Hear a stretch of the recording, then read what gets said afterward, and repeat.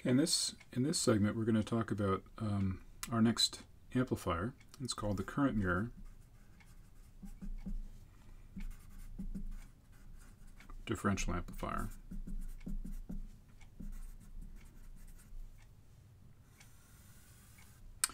And like the simple 5-transistor differential amplifier, we're going to start out with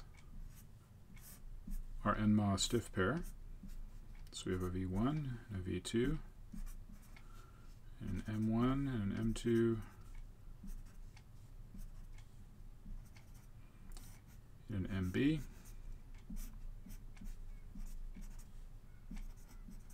common source node. We have an I1 and I2. And then instead of connecting just one current mirror to the drains of these transistors, we're actually going to take two PMOS current mirrors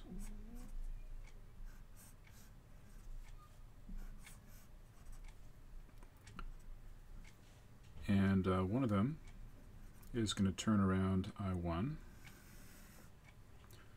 and that one will be M3 and M4. And then second one we're going to use to turn around I2, and that'll be M5 and M6. And then we're going to take this turned around version of I2 and we're going to turn it around again with an NMOS current mirror.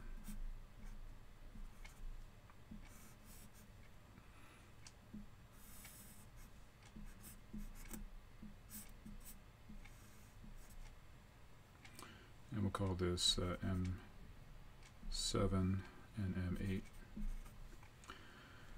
And we could call this voltage here, say V3, V4, or the V5, let's say the gate voltage of diode connected M5. And we could call this one, don't like that ground symbol. We can call this gate voltage here V7. This is going to be our output. And we will define our output current, if there's any flowing out of the amplifier, as positive coming out of the amplifier.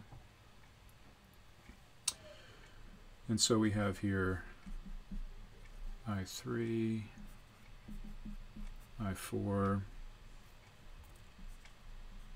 I5, I6, I7, and I8. So I think it should be fairly obvious why this would be called a current mirror differential amplifier. It's basically a bunch of current mirrors. And conceptually, this circuit works in a very similar way to our 5-transistor differential amplifier. So if you remember, one thing that we did is we said, suppose we have a voltage source that we're going to attach to the output to hold the output voltage fixed at a place where both the two output transistors, in this case M4 and M8, are both saturated. Okay, so M4 V out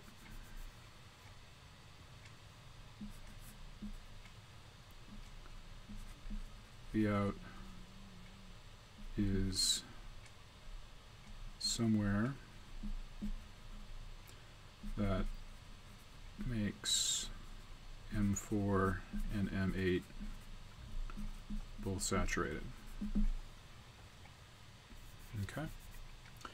And we want to know, what is I out?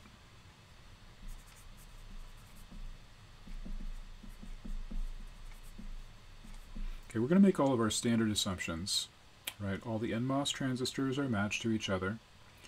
All the PMOS transistors are matched to each other. They're all operating at the same temperature. And we're going to, for the time being, assume the early effect is negligible. So these are our standard 0th order assumptions. And we want to know, what is I out for this amplifier? Well, let's see. Well, we know by applying Kirchhoff's current law at node V3, so KCL at V3 implies that I3 will equal I1. KCL at node V5 tells us that I2 is equal to I5.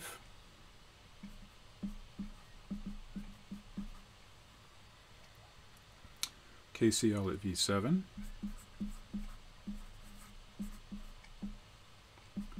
implies that I6 will equal I7.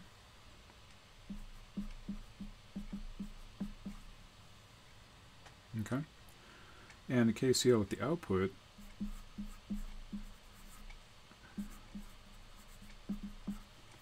tells us that the sum of the currents flowing in is equal to the sum of the currents flowing out. So we have I4 is equal to I out plus I8. We can rearrange that to solve for I out. And I out is going to be I4 minus I8. Well, I4 is just a mirror copy of I3, which is equal to I1. And so this is equal to I1. And then I8 is a mirror copy of I7, which is equal to I6, which is a mirror copy of I5, which is equal to I2. So our output current is once again just the diff pair's differential output current. So we have the diff pair that takes V1 and V2, the two input voltages, and transduces that into a pair of currents. And we've studied that, and hopefully we'll have a good understanding of that to build as a foundation at this point. And then we have some current mirrors that are going to take those two currents and make them face off together at the output in such a way that the output current of the amplifier is just I1 minus I2, which is exactly the same thing as it was for our 5 transistor diff amp. Okay, but so you might wonder, why is this better than the 5 transistor diff amp? Why might we want to use this over that simpler circuit? Obviously this one has 4 extra transistors in it, and so is roughly twice as complex as our 5 transistor diff amp. This is a 9 transistor diff amp instead of a 5 transistor diff amp. Well, I think the easiest way to explain the advantage that this circuit has relative to the 5 transistor one is to flip over to the simulator. And here I have basically prepared our current mirror differential amplifier and our 5 transistor differential amplifier, just like you had in Lab 8. And what I'm going to do is repeat experiment 1 from Lab 8 on both of these circuits. So I'm sweeping V1 from 0 to 5 for several values of V2 that are kind of spaced out. So for fixed values of V2, I'm going to start at 1.5 and go 2.5, 3.5, and 4.5. And we're going to look at sort of the large-scale voltage transfer characteristics of these two circuits. So simulate, and then tile these vertically, thank you. And if we look at V out of the 5 transistor diff amp, you see these voltage transfer characteristics that have this kind of creeping up lower limit. Okay, so while the 5 transistor diff amp is able to have its output go practically all the way to the positive supply rail, it doesn't get nearly to the negative supply rail. And so this amplifier, the 5 transistor diff amp, does not have what we would call a rail-to-rail output voltage swing. So the region or the range of voltages that the output will move through in its high gain region is limited to some fraction of the power supply rail, or the power supply, the difference between the two power supply rails. And that is almost rail-to-rail for kind of low common mode input voltages, but as you get higher and higher on the common mode input, that range gets more and more restricted. Whereas if we were to, say, repeat the simulation,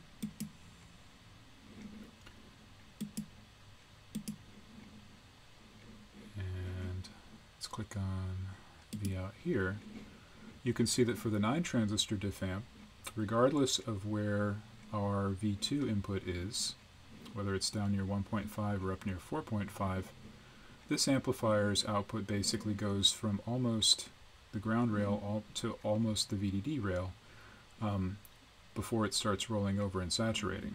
So the high gain region extends nearly from rail to rail, basically one saturation voltage above the ground rail to within one saturation voltage below the VDD rail.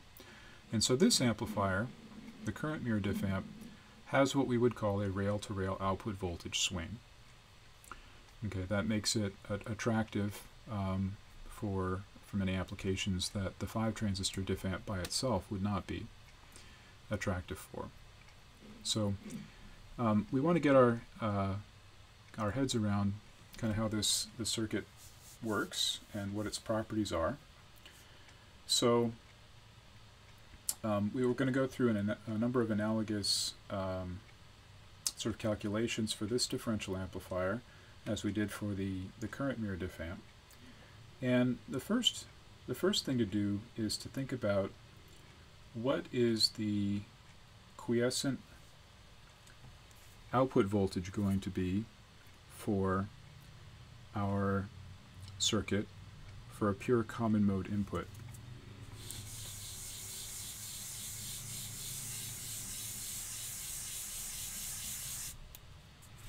Okay, so if we were to take away that output voltage source that's holding the output voltage fixed, and we were to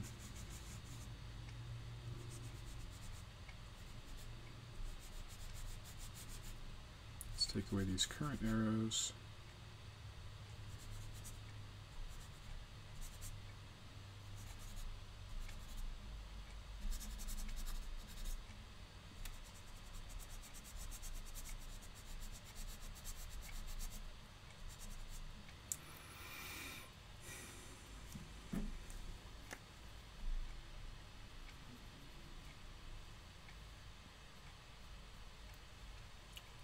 So we're going to assume that V1 equals V2 is some pure common mode input. We want to know what is V out. Well, in this condition, we know that we're going to have half IB flowing through the diff pair and through M3 and M5. Okay, so that means that the current through M3 is going to be equal to the current through M5, and that suggests that V3 is going to have to equal V5. These are both matched transistors. Their source voltages and bulk voltages are the same, and they are diode connected. And so in order for them to be passing the same current, they're going to have the same gate voltage in addition to the source and bulk voltage. So M3 and M5 are matched. Same source, bulk, diode connected.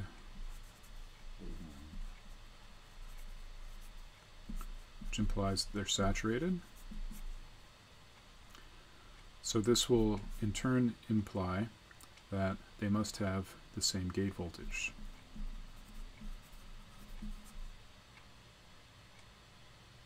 Actually, these are operating at the same current. And that will imply altogether that V3 is equal to V5. So here we have V3 and V5 basically equal to each other.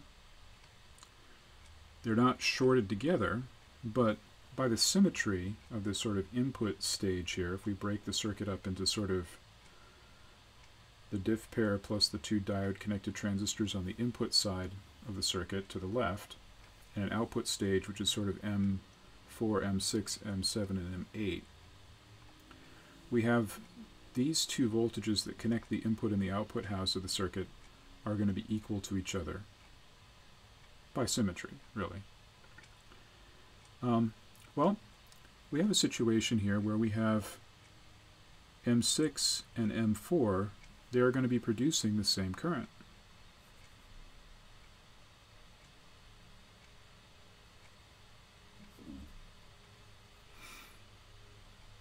So let's call this I6 and I4.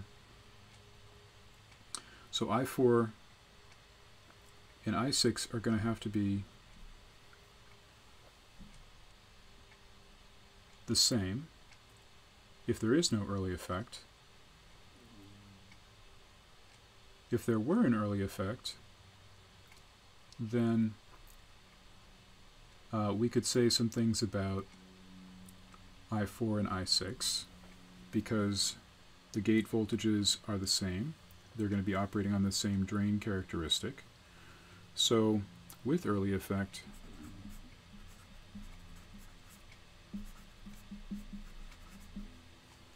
we can say that if V7, let's say V out, is less than V7, so V out is below V7, that will imply that I4 is going to be greater than I6, right? Because this transistor will have more voltage across it than M6 and will be biased further into saturation, and because of the early effect, I4 will be somewhat larger, not too much larger, but slightly larger than I6. If V out equals V7, then I4 will equal I6. If V out is greater than V7, well then we have I4 is less than I6. Okay?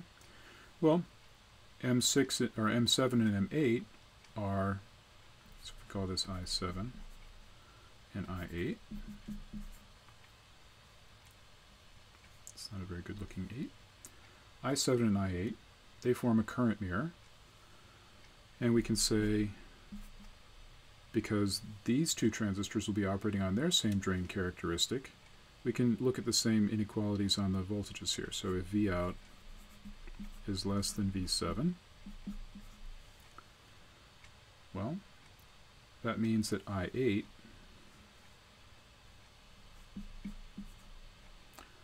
will be less than I7. That means that V out being less than V7 means that M8 will be biased closer to the ohmic region than M7. They'll both be saturated, perhaps, but I8 will be less into saturation than I7, or M8 will be less into saturation than M7. If V out equals V7, we will have I8 equals to I7. And if V out is greater than V7, that means that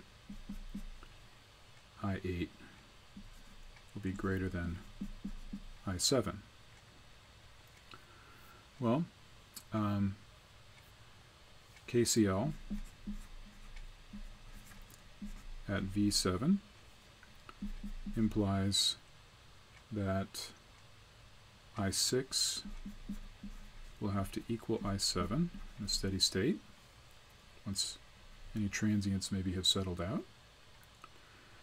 And so we can combine these inequalities here to find that,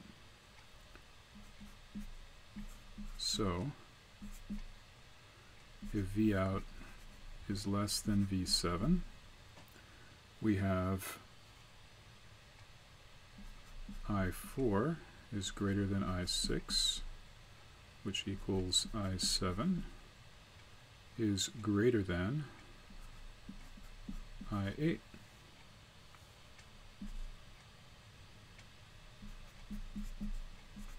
V out equals V7. We have I4 equals I6 equals I7 equals I8. If V out is greater than V7, we'll have I4 is less than I6, which equals I7, which is less than I8. And so this one implies that I4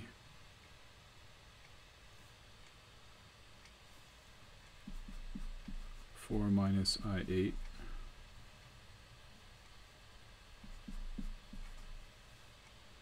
is going to be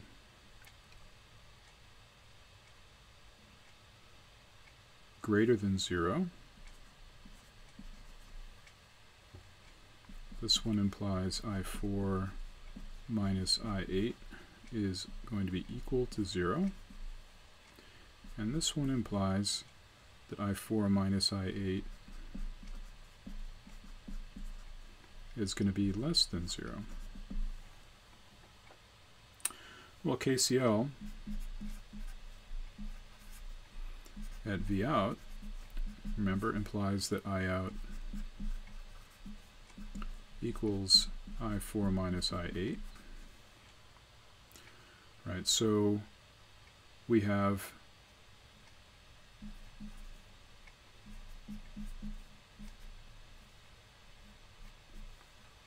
if V out is less than V7, we have I out is greater than 0. V out equals V7. I out equals 0. And if V out is greater than V7, we have,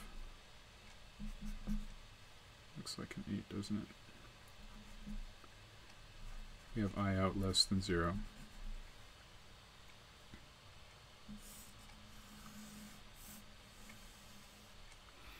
So what that tells us is that in this pure common mode input situation, V out is going to operate at whatever voltage V7 is. Okay, with a 5 transistor diff amp we had, V out was going to basically mirror the voltage value that was on the gate of M3. Well, with this configuration, V out is going to basically do whatever the voltage here V7 does. Okay, because that's where the current I out is going to be equal to 0. Okay? So basically V out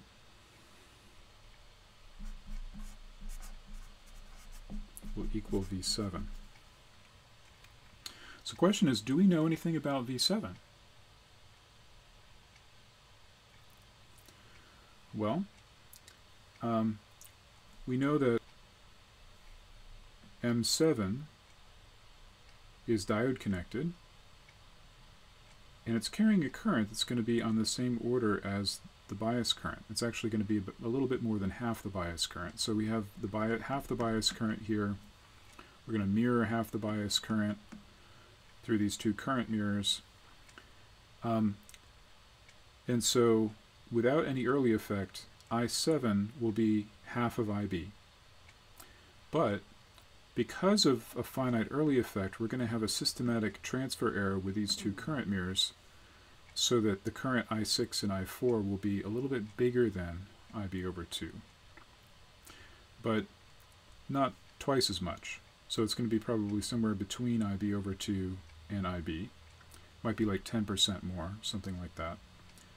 And so V7 should be very nearly the same as VB, because M7 is matched to MB and is carrying about the same current. So it's going to need about the same gate to source voltage as MB to pass that current.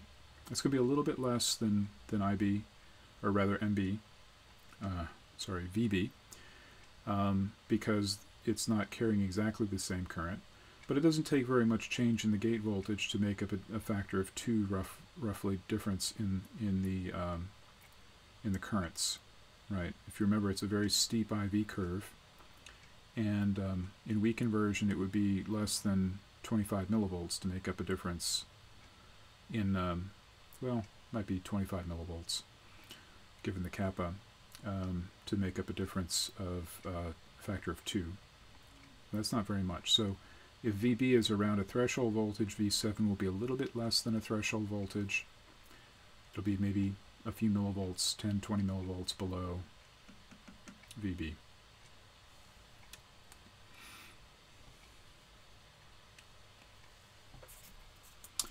So we would now be in a position to figure out the common mode gain, based on a similar argument to the one we used to figure out the common mode gain of our 5-transistor diff amp.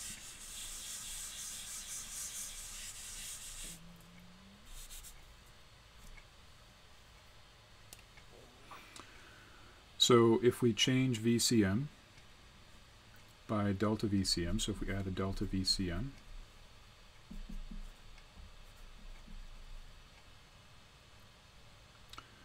what we're going to have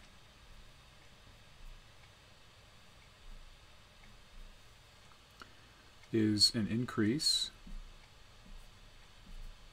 in the common source node voltage by delta V. That'll generate an increase in IB by a delta IB. That increase of delta IB will be split evenly between the two halves of the input part of the circuit. So there'll be a delta IB over 2 increase here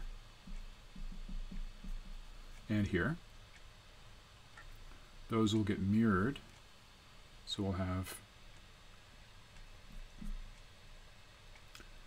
IB over 2 plus delta IB over 2 flowing in this branch, and a IB over 2 plus delta IB over 2 flowing in this branch, and that will give rise to a plus delta V7 and a plus delta V out. And so we can write down the delta V as kappa times delta VCM. Again, the diff pair in common mode is like a source follower, and so the incremental gain from the gate to the source will be kappa. And the increase in the bias voltage will be that little bit of increase in voltage across the early effect resistor of MB divided by ROB.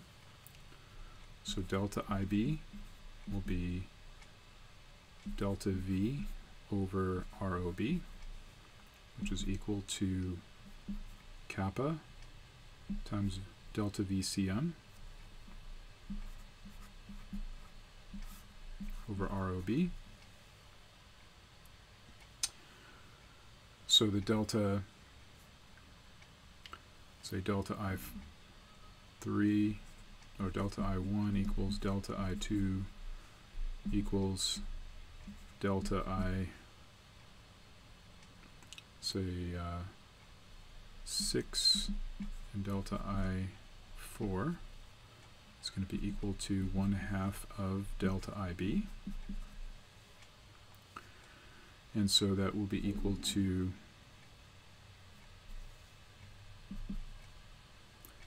kappa over 2 times delta V CM over ROB. And the delta V out will equal to delta V7, which is going to be the delta I6 divided by GM7. The GM of this diode connected transistor is going to be the amount by which the gate voltage has to increase to accommodate the extra increase in the saturation current. And so the delta V out is going to be basically kappa over 2 times delta VCM over GM7 times ROB. And so ACM is going to be the delta V out over delta VCM, and that should be kappa over 2 times 1 over GM7 times ROB.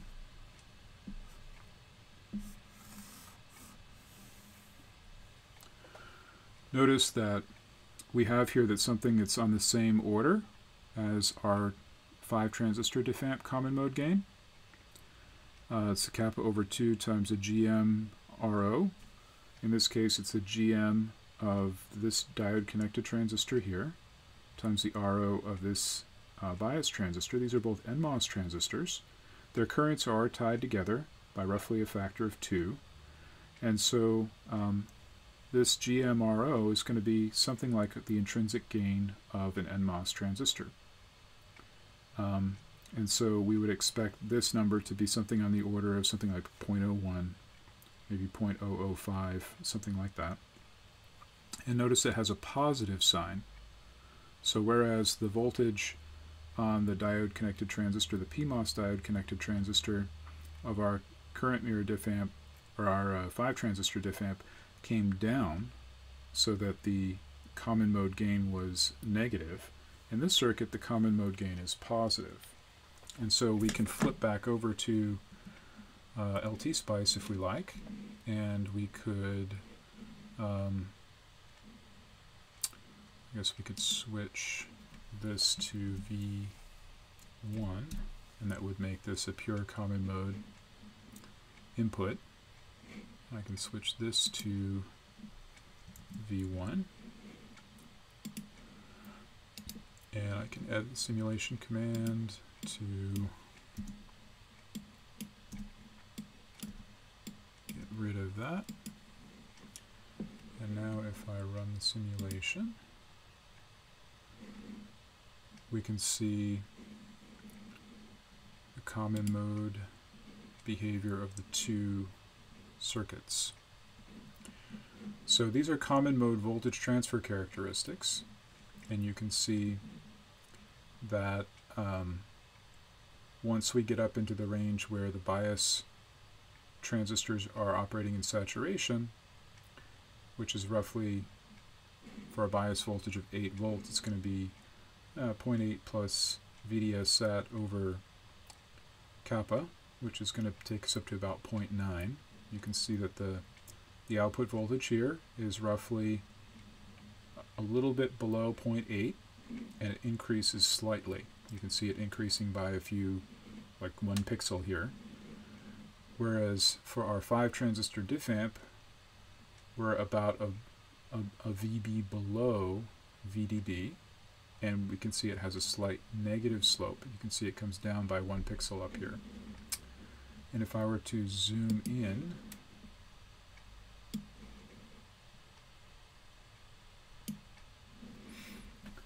we can see here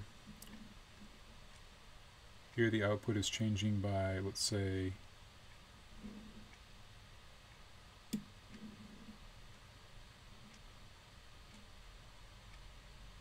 roughly 2 volts, from 1.2 to 3.2, and we can see that the output voltage is increasing by, see, 740, say 742 to 745, 745 millivolts. And so that's roughly a 3 millivolt change for 2 volts.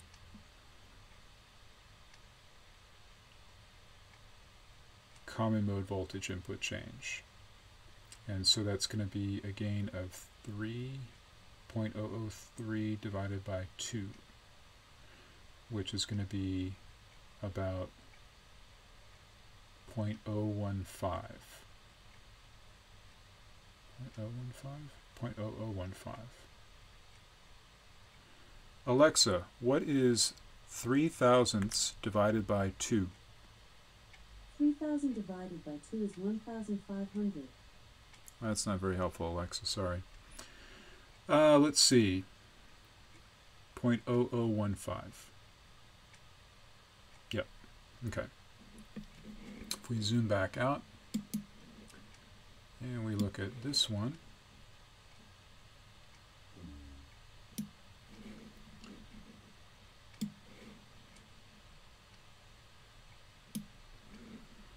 we can see that we're changing from, let's say, 4.08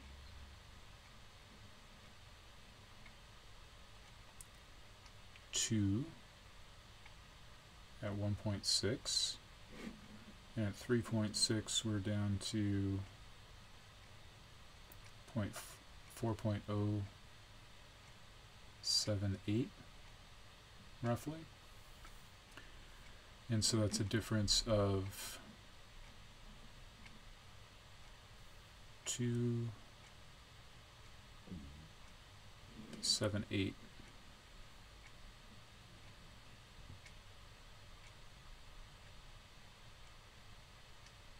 So 82 minus 78 is 4. So it's minus 4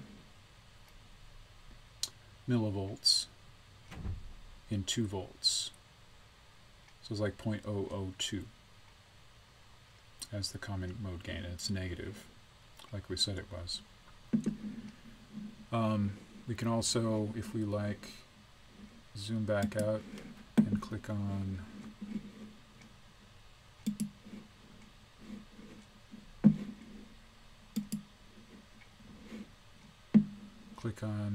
this node here. You can see that that node, the internal node V3 of our 5 transistor diff amp, is basically exactly the same as the blue. Can't distinguish them. And if we were to click on node V7 of our current mirror diff amp, you'll notice that this cyan curve here is covering up the green curve, indicating that Vout is basically doing exactly what V7 does. Okay, so it all checks out in the simulator. So what we've kind of reasoned our way through, assuming ideal matching and finite early effect, is all pans out in the simulator where we have ideal matching. Okay, so I think that's all we're going to talk about right now. In the next segment, we'll talk about the differential mode gain. We'll find that this circuit also has a very similar differential mode gain to our 5 transistor diff amp. So we'll see you in class on Tuesday.